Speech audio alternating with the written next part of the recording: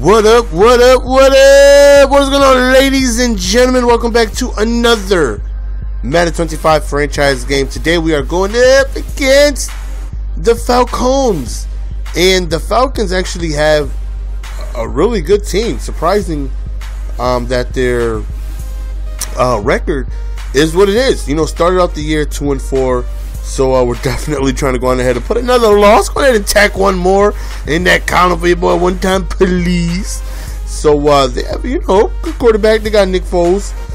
You know, not doing too great. You know, 4 interceptions, 4 TDs, a little over 1,000 yards. They have AJ Green. They have Arian Foster. They have Anquan Bolden. They have a very, very good offense, man. So definitely just a lot of weapons to worry about, especially trying to deal with AJ Green and Arian Foster in the backfield. Right here, we do catch a break, man. They Nick Foles sheds a sack in the backfield, tosses it up for a touchdown, but thankfully it gets called back due to holding. So one of the few times where something actually goes my way, like a huge break like that, negating a touchdown due to a hold. So that right there was big. So, you know, same drive right there. Oh, look at Pat Willis bringing the lumber. That right there was such a huge hit. Gotta love having Pat Willis just right up that middle, man. Just wishing somebody would cross that middle, though. As we get a sack right there on the left side with Elam. Now we're going to go ahead and take a look at our defense, man, which I love. Love the defense, man. Good linebacking core, good front four, good young safeties, some good veterans at the quarterback position. Right here. Almost kind of made something happen, you know, even though it's kind of far away, but you never know. You never know what all Madden, you know what I mean? They might get like 17 broken tackles, you never know. Just like how that punt just magically goes to the 1-yard line, right? So now I'm thinking to myself, all right, man, now we got to try and get some breathing room here.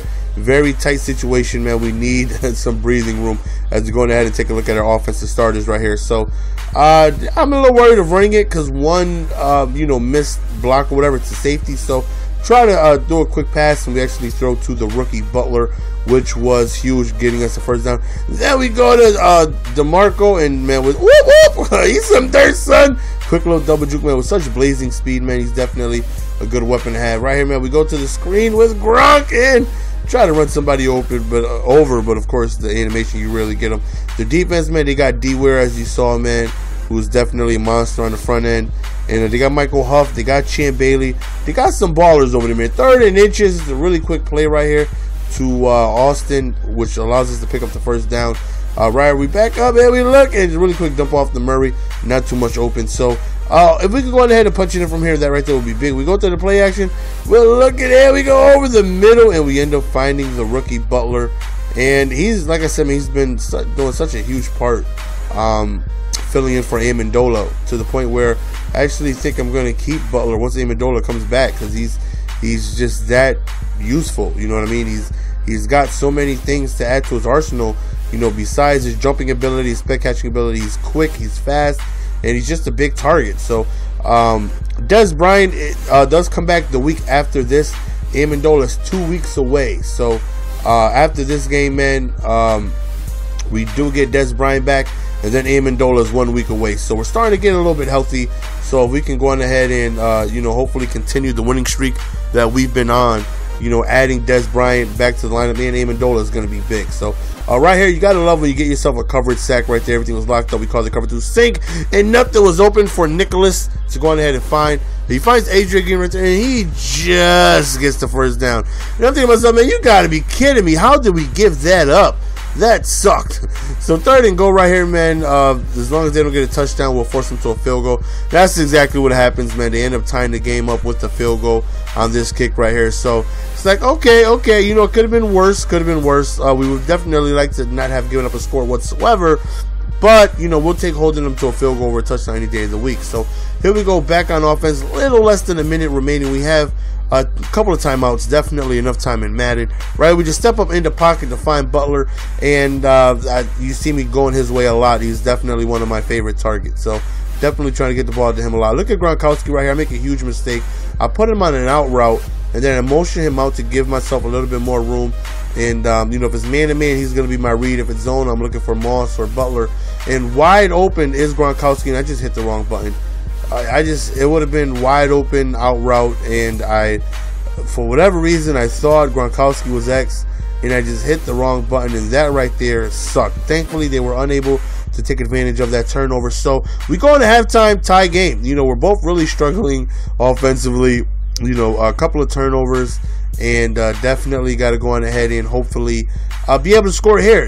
Get the lead and try it, because their offense is definitely tough to deal with all those weapons. They really haven't ran the ball too much, and you definitely don't want to get Arian Foster going. So right here, play action. I tried to just do a touch pass over the top to Gronkowski, thinking maybe Kaepernick was going to put just a little bit more touch on that.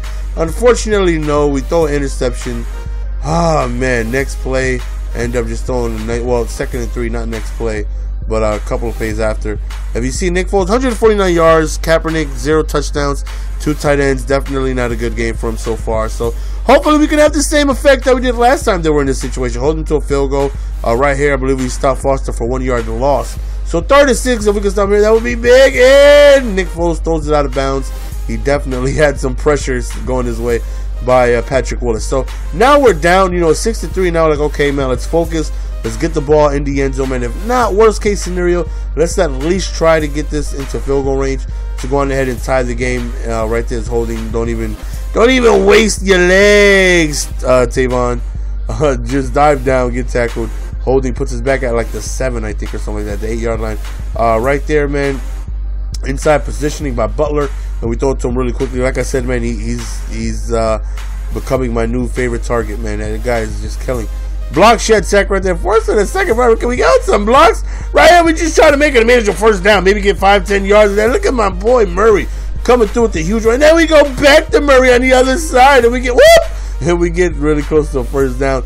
So right here, 2nd and 2, man. Let's see if we can pick up this first down through the air. Come back. Oh, and Butler's so strong, though. He is so strong. I'm telling you, that man brushes his teeth with bacon strips. So much protein in and out of this man's body. Just catches a quick comeback route, and he just absolutely forearms the hell out of the defender and takes it into the end zone. And that right there was such a huge change of momentum, man. Just being able to score off of one play like that definitely just made me feel like the game was going our way after you get something like that. 3rd and 7, we send like a 7-man blitz, and thankfully Elam comes through off of the edge for a sack, forcing a punt. So that right there was big. Now we have another opportunity to hopefully score, and scoring so will put us up 2 possessions if we're able to get ourselves into the end zone. So here Kaepernick looking, he's going, just a really quick check down to Momo's first reception of the game since Butler has been coming, even though he drops the pass. Since Butler has been, look at this huge field goal, yo. This is why you go ahead and get a Greg the leg, 62 yarders. And if our power was anything but all the way 100%, we would have missed that most likely. Thankfully, it wasn't 100%. He ends up draining that. So, like I said, man, with just the big resurgence from Butler, the way he came through, and right there, a rare interception. He was like, "Thank you, come again, no of you, give it to me, baby." With the big plays of Butler, the way he's been playing, Momo has definitely been seeing less and less in this offense.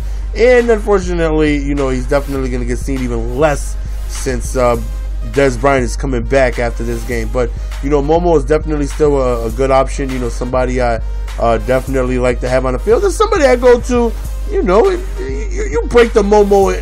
You break the Momo glass in case of emergency. You know what I'm saying? When I need Momo is there. You know what I'm saying? 3rd and inch, excuse me. We don't take any chances QB sneak. All we really need is a couple first downs and this game is over. And of course we got Gronkowski just screaming wide open, cutting across the field. Right now they're wasting their timeout. So we're already in field goal range, already guaranteeing ourselves a multiple possession lead. And then we just eat some dirt, son. Really quick dump off to Gronkowski. I'm not sure where he stands in touchdowns for the year, but he's got to be like top 10. Like most of my touchdowns has gone to Gronk. He's definitely had a tremendous year. He definitely leads my team in, I think, receptions, yards, and touchdowns. So he's definitely been my go-to target. Lately it's been Butler, but Gronkowski throughout the year has just been dominant all year. So they still have a chance. It is going to take a little bit of a miracle. They only have one timeout, so they're going to need a touchdown and an onside. I believe the computer has done 5 onsides against me, and they've recovered 4 of them. So getting an onside against this cheesy-ass computer is not easy. It's 20% for me. right there, I went for the bat down. We missed it, but thankfully they don't get the reception. And then we just dive with Willis. We end up getting the sack. Last play of the game, we just chuck it up, see if we get a game-ending teabag, but unfortunately no. But nonetheless, we end up winning the game 20-6. Unfortunately for them, they didn't run the ball too much. And like I say, man, stopping the run on all Madden is extremely difficult. If they would have ran the ball a lot more, they would have been a force to be reckoned with, because Arian Foster is a monster. When you deal with the run, I know Madden is Pancake City. But, you know, I understand why they didn't run the ball that much, even though they got Arian Foster. You got A.J. Green, you got Nick Foles, you also have Anquan Bolden. Kind of makes you want to pass the ball. So, we actually get a bye week. So, our next game, we actually get back Des Bryant and Amendola, on top of Butler, who was killing Momo and Austin. So, it should be an interesting game here. We're going up against the 1-7 Texans, excuse me. That game is out tomorrow. Hopefully, you guys enjoyed the content. I'm out. Peace. Give it to me, baby.